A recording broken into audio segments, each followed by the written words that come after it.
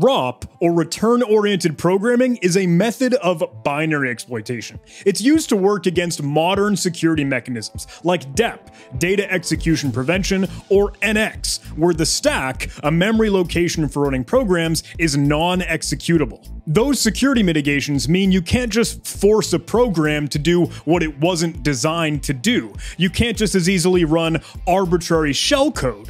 And that is where ROP comes in. A hacker or exploit developer can chain together small pieces of programs' instructions, what is called ROP gadgets, that include small operations or pieces of code to be ran all before a return instruction. That means that the program will end up jumping around, sort of bebopping around to different locations within the code's own internal instruction set that can still be leveraged and chained together to do something other than what the program was intended to do. But security is a cat and mouse game. As new bypasses or new evasion techniques come out in the open, new defenses and protections and security mechanisms have to be brought forth to stop it. With that said, ROP is not dead yet, but it's getting close. This video is sponsored by Intel to showcase the Intel vPro platform, and we'll demonstrate just how the Intel vPro platform renders ROP, or return-oriented programming, useless, and it is no longer an option for hackers or exploit developers. In this video, we are going to put ROP to the test with a case study of a simple stack-based buffer overflow within a vulnerable kernel driver. This vulnerable kernel driver is called HEVD, or the Haxis Extreme Vulnerable Driver. And it is developed to be intentionally vulnerable. It is created for education's sake, so security practitioners and nerds and geeks like us can learn more about low-level kernel hacking. In a traditional classic stack-based buffer overflow, the exploit works by providing too much data into an input field and taking up too much program memory. Ultimately, this ends up corrupting that program memory and clobbering a very important piece of information that resides on the stack. That is the program's instruction pointer. The instruction pointer is used to tell the program where to go next after executing its instructions. If you can control the instruction pointer, you can tell the program what to do. Without security mitigations like DEP or NX in place, when they are not enabled, you can force the program to execute shellcode that you might have placed on the stack.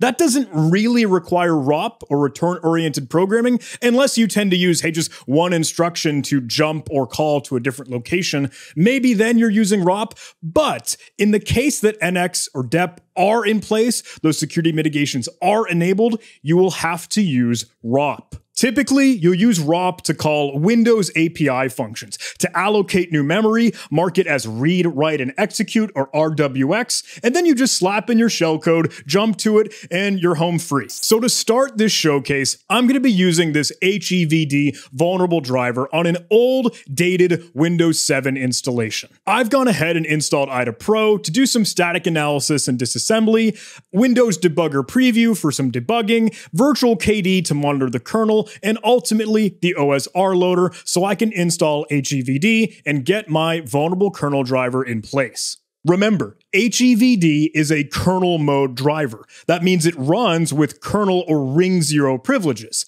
Exploiting a service like that could mean a low privilege user like Joe Schmo could escalate their privileges to become NT-authority system, or absolute control over that computer. With that, we can craft a kernel level exploit. For this Windows 7 showcase, I'll put together something in Python, and I'll use the ctypes library so I can access all those Win32 API functions. We'll use the createFileA function to receive a handle to our driver and then explore how we can communicate with it. Kernel drivers are interacted with via device I/O controls, and there is a Windows API function called device I/O control that allows user-land applications like our exploit to communicate directly with the driver. The parameter to this function includes an IOCTL, or an IO control. You can think of an IO control sort of like a syscall or a system call, right? That will invoke and run certain procedures or functions via the device driver. Say if you were to send or pass an IO control of 1, right? The device driver will then know how to handle and parse and then execute the corresponding functions associated with IO control 1. Since this is an intentionally vulnerable driver, the developers have been nice enough to bake in a specific and dedicated function that is readily susceptible to this Stack Overflow vulnerability. We just need to find out how we can access that. What IO control do we need to send to move down that branch in logic that will end up invoking and triggering the function? Digging around within vPro, we can find that IO control handler function, easily recognizable because it's so wide with a large amount of logic branches and paths to go down. And we determined that our IO control to trigger a stack or buffer overflow is hex 222 or whatever. With that, we know what to pass to the device IO control function, but now we need the actual data. Since we know that we're trying to overflow the stack or provide too much information, we can start with some ginormous payload of like 5,000 characters. We can use a cyclic pattern generated by the Metasploit framework to try and find which offset or what is the threshold or sweet spot where we start to clobber the instruction pointer within our input. Out of all the 5,000 characters of nonsense and garbage that we send, where is the sensitive spot that we start to corrupt program memory and control where the program might go next? Then, once we know our offset, we can allocate memory for our shellcode using the Win32 API function virtualalloc, and then we can take the returned address that it spawned and created all this memory for us and use that as a location to jump to for our instruction pointer within our payload. Now for our shellcode, we will use some shellcode that is very common in kernel exploits, used for escalating our privileges to system. Since the kernel is running with the most privileges and permissions possible, it can enumerate all of the running processes and collect information. So what we will do is we will look through each process and check if its PID or process identifier is the number 4. If you're not familiar, the number 4 process ID is traditionally the system process on Windows endpoints. With that, we will take the system process's token, or the unique identifier that proves and establishes that this process has this specific set of permissions and privileges. Once we've retrieved that system token, we can spawn a new command prompt shell that will run with system privileges. That is the token stealing shellcode that enables us to escalate our privileges and fully compromise this device. Now, that was the Windows 7 showcase, where all works well. But you might be saying, Windows 7 is old and dated and legacy and deprecated and end of life, so we want to target something more modern, more in today's day and age. We want to get one of the latest and greatest operating systems as our next victim. But there are going to be some other security mitigations that we run up against. If we try to pivot this kernel mode stack-based buffer overflow into something like Windows 11, there are going to be other roadblocks that we run into, and it's not going to be as easy to accomplish this exploit. Ever since Windows 8, there has been a new security mitigation and hurdle that hackers and exploit developers have to jump over, and that is called the Supervisor Mode Execution Prevention, or SMEP, as I affectionately refer to it as SMEP. SMEP is specifically a kernel exploit mitigation that detects and blocks ring 0 code, or all that kernel work that we're doing, from running within user land applications. That means that the way that we allocated shellcode just previously will not work. If we want to exploit this Stack Overflow vulnerability, we need a way to bypass or disarm SMEP.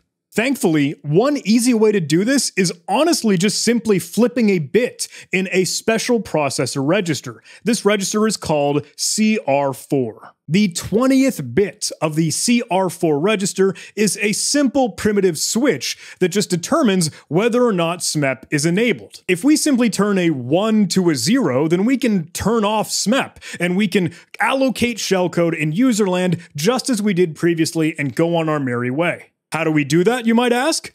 Well, we need to ROP. To exploit this vanilla stack-based buffer overflow on a modern operating system, ROP is required, and it is necessary for a hacker and exploit development toolkit. And this is what I want to focus on here. ROP is practically vital for modern binary exploitation. So let me set the stage for our Windows 11 showcase. I've set up a Windows 11 virtual machine, again with virtual KD, with OSR loader and HEVD installed, and now we can try to exploit this again. This time in that new modern environment. We can build out an exploit in the C programming language this time, and we'll retrieve a handle to the device driver and build out our payload just as we did previously, like with the Windows 7 showcase. But now, rather than jumping directly to shellcode, we will need to find and utilize ROP gadgets so we can manipulate that CR4 register. I'll use a utility called RP++ to automate finding ROP gadgets against the NTOS Kernel.exe program, which is the Windows operating system kernel executable. I'll look for gadgets like MOV CR4 with any register to move a value into that CR4 register, and I'll look for ways that I can pop a value into that corresponding register that I will temporarily control. I can find some pop instructions and at least get some move instruction that I could work with, and we can carry on. Putting this together in our exploit, adding these to our payload, we can see within WinDebug, or the Windows debugger, that a Windows 11 virtual machine will execute the instructions, and we can ROP, or utilize return-oriented programming. We can use whatever instructions or ROP gadgets that we want, and the target will willingly comply. With ROP, even if it's primitive, we can continue to control the instruction pointer and essentially execute arbitrary code. That demonstrates that exploitation here is still possible, with whatever hurdles or whatever get in the way, but you can theoretically do whatever damage you want with ROP alone. But let me contrast this with this Intel laptop that I just recently received. Using the very same proof of concept, even without slapping in shellcode or following through with the exploit, we will hit a wall that we cannot get past. On my Intel computer, I'll monitor this exploit's execution with WinDebug, and you'll see it right away. It fails. We cannot ROP.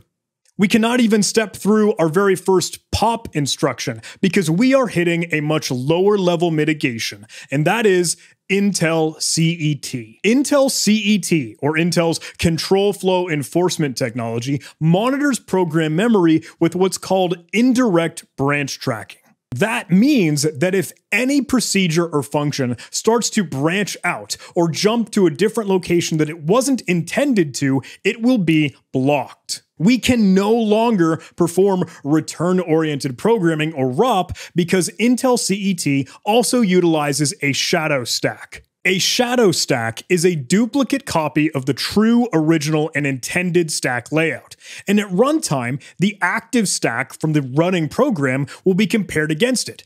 Any changes or modifications, any tampering or corruption of program memory, including our clobbered instruction pointer, will be denied. Up against Intel CET, we cannot perform this simple, basic buffer overflow exploit. Intel CET is included with the Intel vPro platform, alongside all of their other security defenses that make up the Intel hardware shield.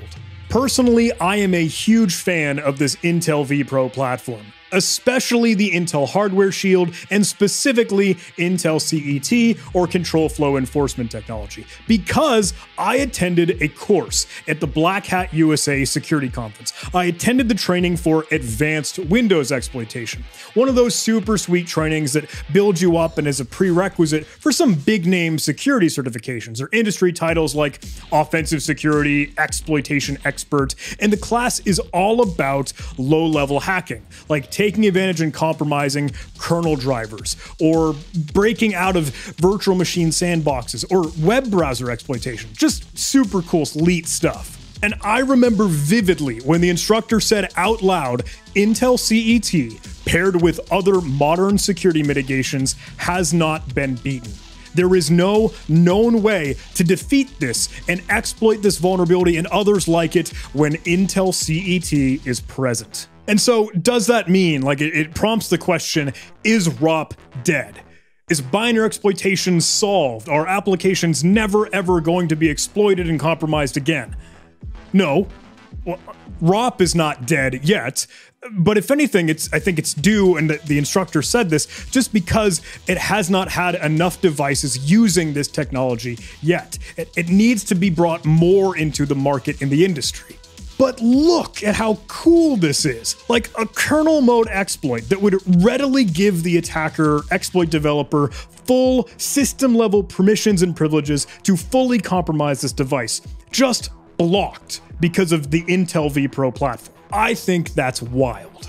In my opinion, it is just honestly a game changer within cybersecurity, and I hope it gets you excited and interested about how you can get this as a core part of your security stack. Hackers, threat actors, advanced persistent threats, all the vulnerabilities out there on the security landscape, whatever the adversary may be, the Intel vPro platform makes things more secure. It is defense in depth. It is protection at its core, and then throughout each and every layer of technology that makes up your device. It is the Intel vPro platform that puts up a shield and protects you, and protects your device, your devices, your endpoints, your organization, and ultimately protects our industry. Please take a look and give it a try. See how the Intel vPro platform can elevate your security posture. And huge thanks to Intel for sponsoring this video.